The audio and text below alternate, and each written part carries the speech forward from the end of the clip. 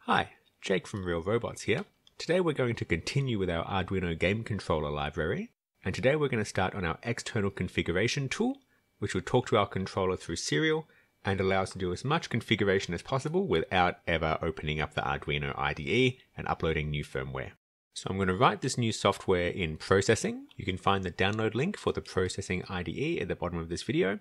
I like to use it for small tools like this and for teaching classes, just because it's really easy to use. It doesn't have much you've got to learn beforehand. So let's get straight into it. So the first thing I'm going to do is just save my new document here. Let's call it controller remapper. Now we have to import the processing serial library. I'm going to create my serial object.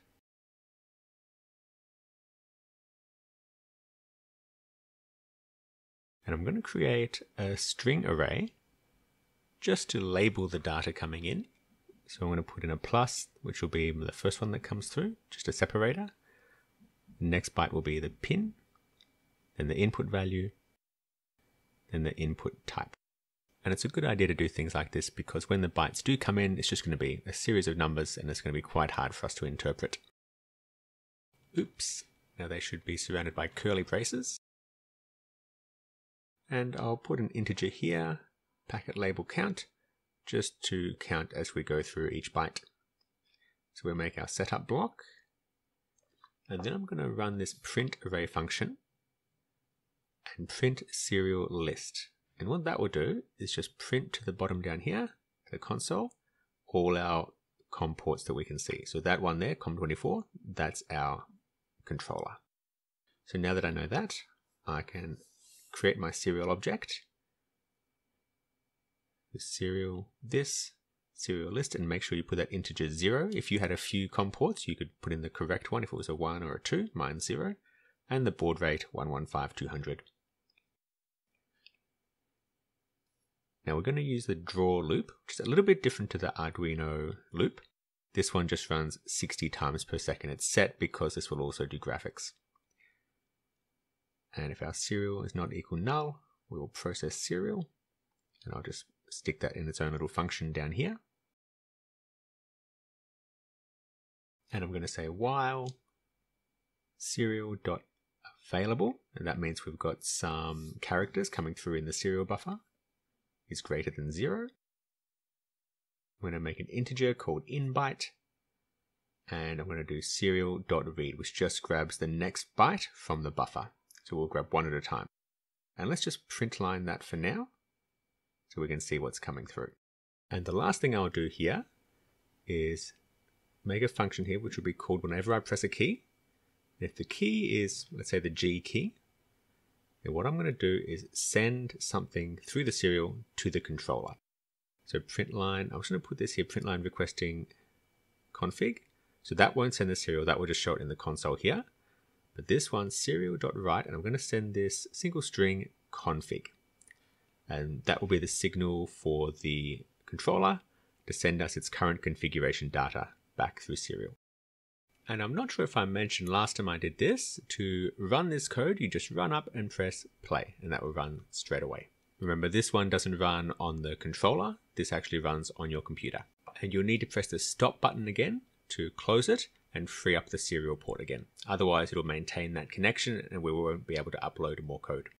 Going back to Arduino now, we're going to start writing the code to handle this serial connection.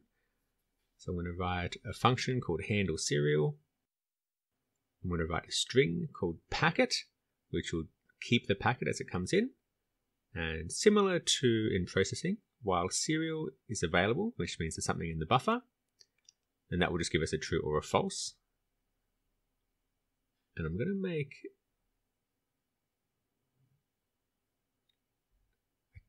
make a character here called incoming byte to take the characters as they come in.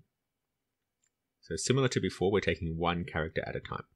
But every time one comes in, I'm just going to append it to the end of my packet. Then once it's finished grabbing that, we'll say if the packet length is greater than 0, which means we've received some bytes, we're just going to check if the packet equals that string config, then we'll do something. Let's just for now send a message back. Let's returning the config. And in any other case, we'll just send back an error message. Just saying, don't know what you're talking about. Error. Do not understand.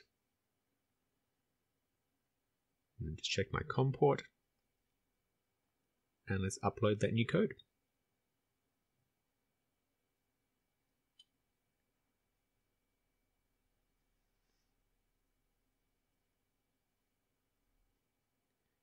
Now going back to processing, if we run that now, and I press G, you can see we've gotten a whole lot of bytes in return. And like I said, that doesn't really make much sense to us, unless you really know your ASCII tables. What I'm going to do is I'm going to cast that byte to a character, and then run it again. Press G, and you can see, returning config.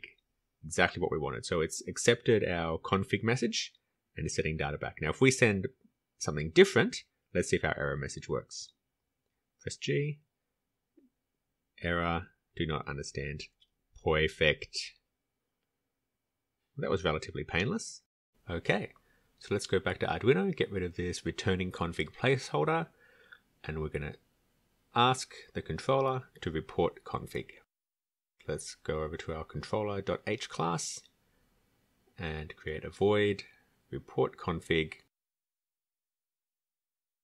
And it's going to check through every input, so I'll just steal that loop from up there. And so this will iterate through every input, and for each one it'll go serial.write, which will just send through whatever we write in here. So we're going to send each input's pin, its input value, and its input type. Okay, so let's upload that changed code and then head back to processing and test it out. So run that,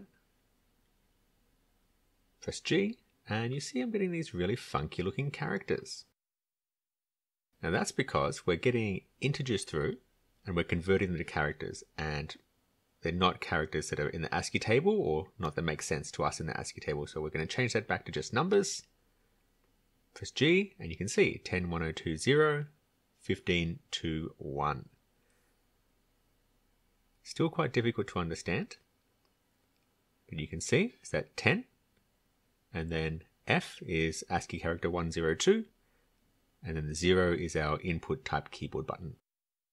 So what I'm going to do is go over to my print line over here and have it write the character as well. So we can see the integer and the character alongside each other.